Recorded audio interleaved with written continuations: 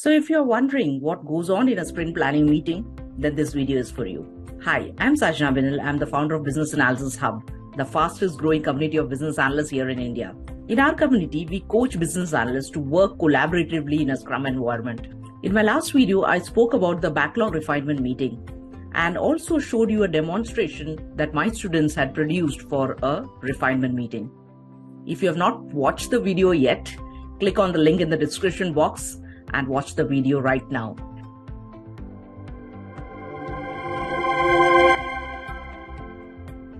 So in this video, I'll give you details about a sprint planning meeting, what goes on in it, and you'll also see a live demonstration of this meeting. So let's get started. So what is a sprint planning meeting? A sprint planning meeting is a meeting where the team determines which backlog items have to be handled the next sprint. So they pick and choose the backlog items that are ready to be taken in the next sprint. Why is this meeting conducted? Well, this meeting helps the team stay focused and work in a very productive way. How? Because every sprint has a sprint goal. So in the sprint planning meeting, the sprint goal is finalized, and it gives all team members an opportunity to collaborate freely, leverage each other's skills, and work towards the goal in a much more supportive way. So that's the whole purpose of sprint planning. It gives everyone clarity what exactly has to be taken up for that particular sprint and what's the best way to achieve the goal. What's the duration of a sprint planning meeting? Well, I would say this differs from project to project, but ideally 2 hours per week. So if you have a 2-week sprint, it will be 4 hours.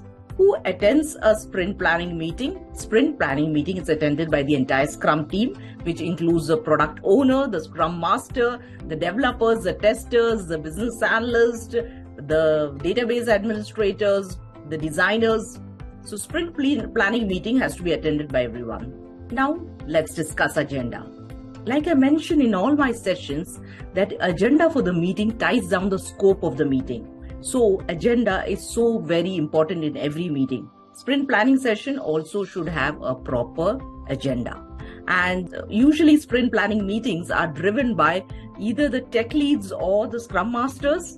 But if you as a business analyst are getting an opportunity to drive the sprint planning meeting, just go ahead and take the challenge. So this video will give you complete guidance as to how you can effectively drive a sprint planning meeting, because it will tell you the various components that should go into that meeting. So one of the primary goals of your sprint planning meeting should be to establish a proper sprint goal.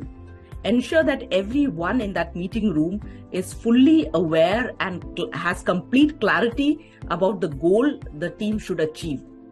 Okay, do not allow anyone to leave the meeting room unclear about the sprint goal. So sprint goal is the first thing, guys, which you need to establish in the meeting.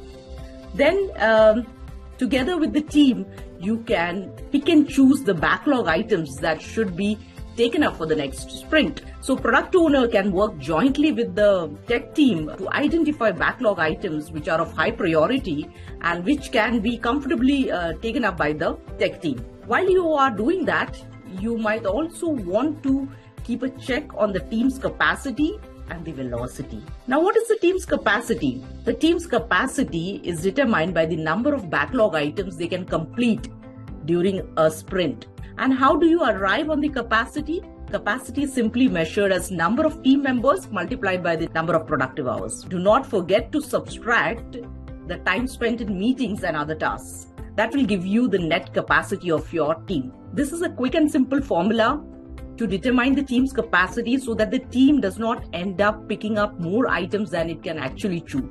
Now, velocity. You'll come across this term also in the Scrum framework.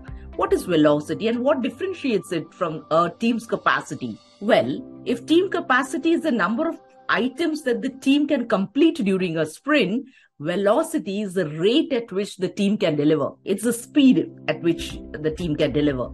Your team will always have a mixture of very experienced people and some junior developers.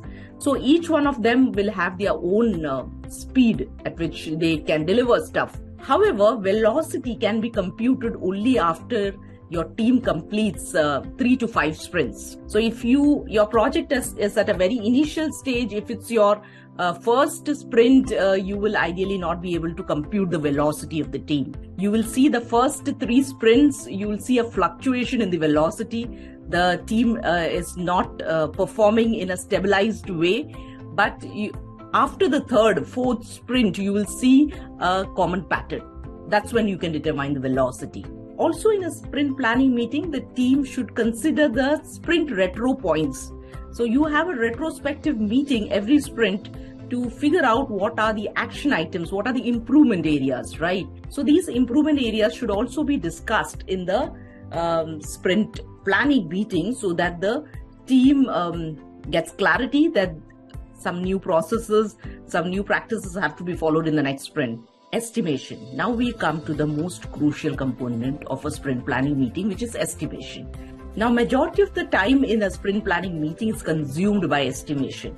So 80% of your time will be consumed in estimating the user stories. Also, in some organizations, I've seen if the Scrum team is relatively new to the Scrum framework and is not aware of how to do story point estimation, what they do is they assign story points to the number of hours of effort involved. So they create a matrix where the team can comfortably map 1 story point equal to 4 hours of effort or 6 hours of effort, 2 story points is equal to 8 hours of effort, and they create a matrix for the entire team and they follow the matrix when they do estimation of these user stories. So these are the key points that should be handled in a sprint planning meeting. So when it comes to estimation, there are various methods in which you can do estimation. There is planning poker method, there is t-shirt size estimation. You can pick and choose which estimation technique your team is more comfortable with and establish that as a routine. So like I said, majority of the time in sprint planning meetings consumed by estimation, and ensure that estimation of all the user stories that have been prioritized and that have to be taken up for the next sprint is complete. So in this video, we have covered all the intricacies of a sprint planning meeting. You will just see a live demonstration of a sprint planning meeting where my students are using the planning poker method to do estimation of some user stories. This demonstration will give you a complete view of how estimation is done in a real live Scrum project. So this is the guide that we can or the reference point we can take up for estimating our user stories. For what we've done is one user story point is equal to 8 hours, right? So if in case you think that, okay, you guys need more time to work on the user story, which will exceed 8 hours, it will go as 2 user story points. Similarly, in case you feel that, okay, this user story point will take more than 16 hours to be developed, test, and be ready, you can estimate is at 3 user story points. So like I mentioned, Just one question, Pranay. So yes, 3 user story points does not mean 3 user stories. Basically, for 1 user story, I'm taking time of 3 user stories, right? Absolutely. That's correct. So what we are estimating is, for any work they're doing, if you're working on a user story and if you feel that, okay, the user story is equal to 8 hours, it will be 1 user story point. Similarly, if the same user story, if you think you will take 16 hours to develop, it will be 2 user story points. And similarly for the third one, you're correct. Got it. Thank you. Perfect. Great. Any other questions? Please, what was this question? Yes, please, Anand.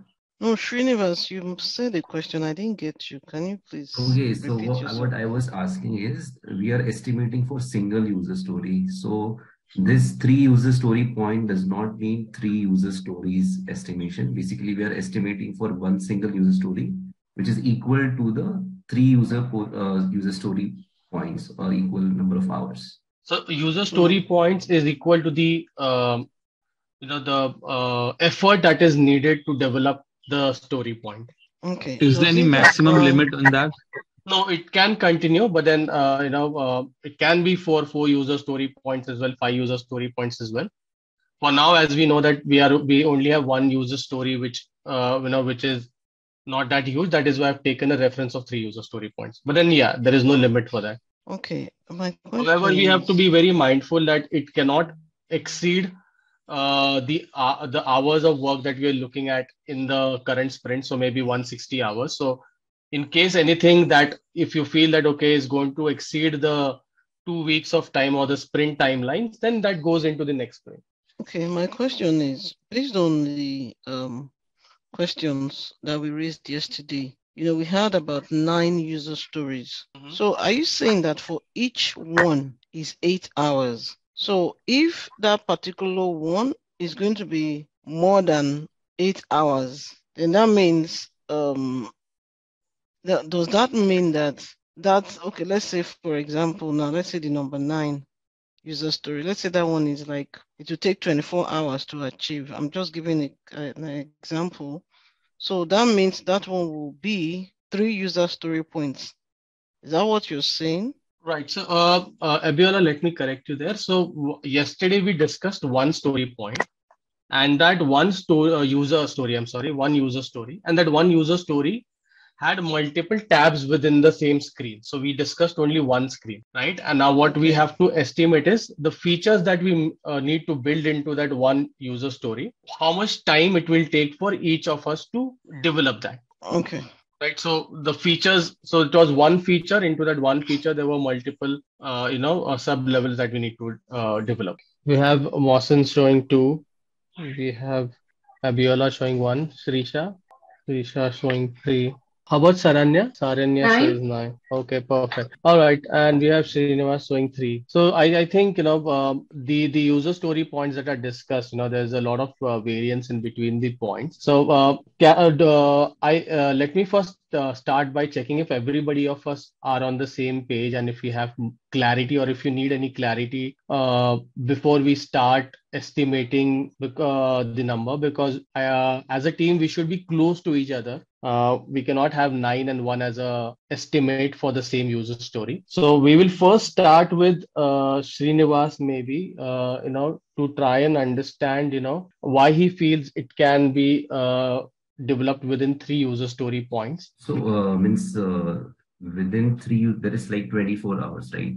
So I think we should be able to develop this within 3 user story points, that is 24 hours, because we have developed a similar item before which has took approximately similar time. So I think this is a correct estimate as per my understanding. Okay, perfect. Thank you so much. How about Prashant? Prashant, you mentioned 8 story points. Yeah, Pranay. 8 story points is to to create a script. There are multiple tabs for this for this application. So we have to maintain a front end as well as the back end also. For back end, we have to upload the data, just like the wage, non-wage, the number, the food items and the prices, everything we have to maintain at the back end level. So it will take around 2 to 3 days. So, and the rest of the time is the front end. So where the user will actually interact with the front end.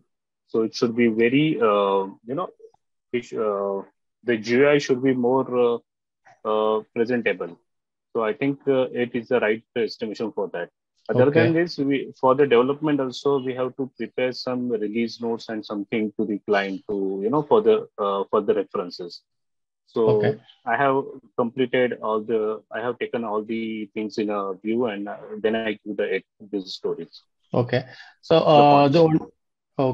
and while we are teaming up, with Srinivas, and as we know that Srinivas has a reference point due to which he feels that sharing those reference points can actually lower down the estimate. Do you think that is a solution, or would you still stick to 8 user points? No, because what I'm thinking, in this food ordering these applications, the main is your GUI system, the front end, where the user who will be who's not much aware of this system also, he can just order. So it should be more interactive and more presentable. So I think that GUI we required a much time, and the same time we have required for the backend also, where we have to upload all the data, and whatever data will be applicable for once the user will be selected from the menu options, it should be available in your database as well. So I think both the things, it will take 8 days. Okay, let us check with the others as well. Thank you so much for your inputs, Prashant. How about Saranya? Saranya, I guess you're on mute.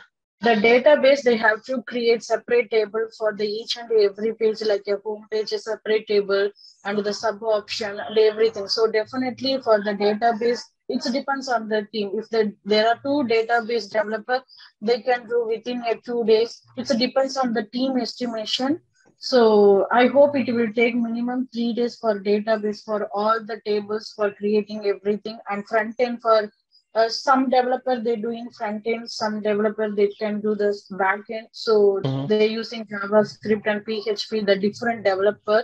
So I hope the each and every task totally it will take 8 to 9 days for complete it properly. Yeah. So if you like this video, hit the notification bell and subscribe to our channel and keep watching more videos on business analysis and Scrum. Thank you very much.